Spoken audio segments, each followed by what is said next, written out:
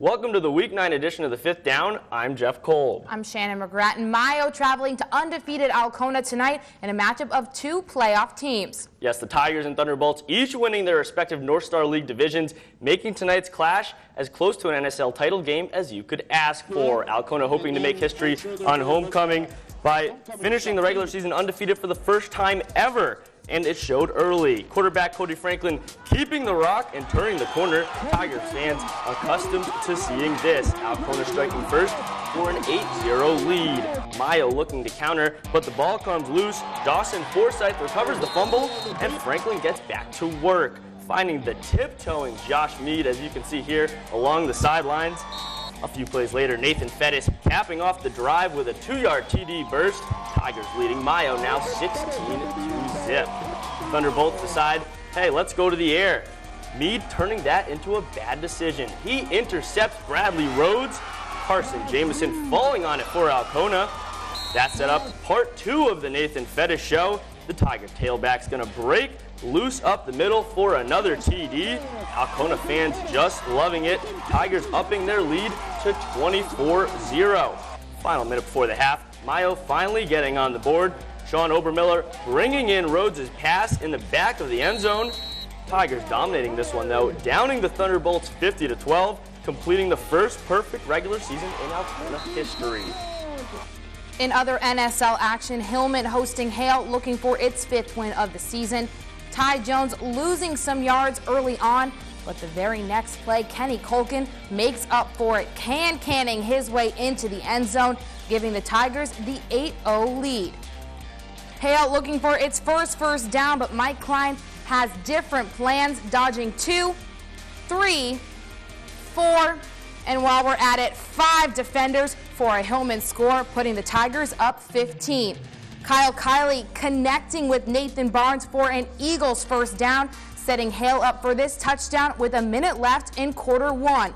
But as the second begins, Josh Reinbold show he knows how to dip, duck, dive, and dodge as well as anyone, running 50 yards in Hillman's 48-7 win over Hale, improving the Tigers to 5-4 on the season. In other NSL action, Augrey Sims closing the regular season with its 2nd win of the year, 49-30 over Oscoda. Brett Mazer running all over the field for the Wolverines, racking up 253 yards and 3 touchdowns on the ground. And in non-league action, Whittemore Prescott hanging tough at Reese, but the Cardinals fall 41-26. Travis McDonald rushed for 210 yards and 3 scores for Whittemore. The Cardinals already had a playoff spot clinched though.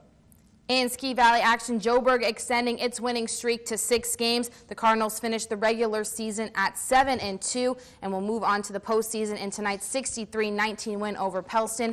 Onaway was in Pickford, but unfortunately we do not have that score for you.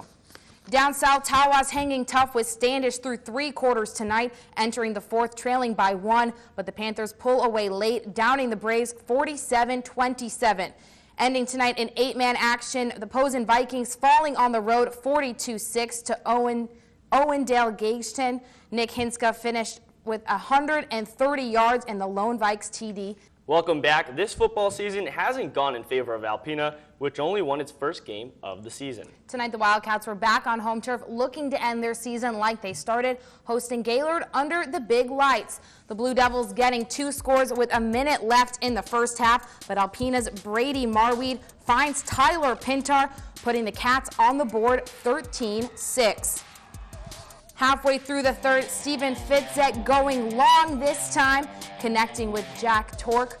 Gaylord turns the ball over on downs, allowing Pintar to pass off to Jordan Ferguson, who jumps over the D for the extra yardage. And a few plays later, Pintar going in for his 2nd score of the game, tying it at 13. In the final 4 minutes, Gaylord regains the lead, ending its 22-game losing streak on Alpena's watch as the Wildcats fall 20-13 in their season finale. Rogers City hosting Alpena. Quick chest bump session here from the Huskies, and then it was all business. Already up a TD, Atlanta's Jacob Chambers weaving through the Rogers City D, and nobody's going to catch him. He goes all the way. Huskies increasing their lead to 16-zip. After Alcona forces an interception, Husky quarterback Taylor Juergens rolls out to the left and throws on the jet, motoring his way for a nice gain. Josh Barrett showing his strength here a few plays later, pushing into the end zone. Huskies dominating 22-0. But the Hurons come to life. Kelly Quinton lobbing for Chris Lopez, and he's got it. Then Lopez says, "Keep feeding me the rock, coach." He throws the stiff arm and sprints down the field before a few Alpena defenders find him and take him down here. Jacob Maloka doing the rest, hitting the gap to get the Hurons on the board. Atlanta just too much offense for Rogers City though, winning convincingly 55-6.